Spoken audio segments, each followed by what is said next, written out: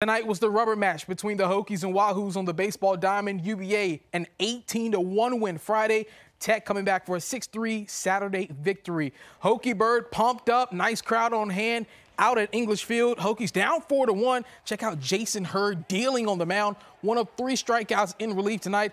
But the Cavaliers' bats were hot, especially in 2-out situations. Here in the 7th with a man on, Brendan Rivoli lays down a perfect bunt, beats the throw, set up Devin Ortiz for this RBI single into right field.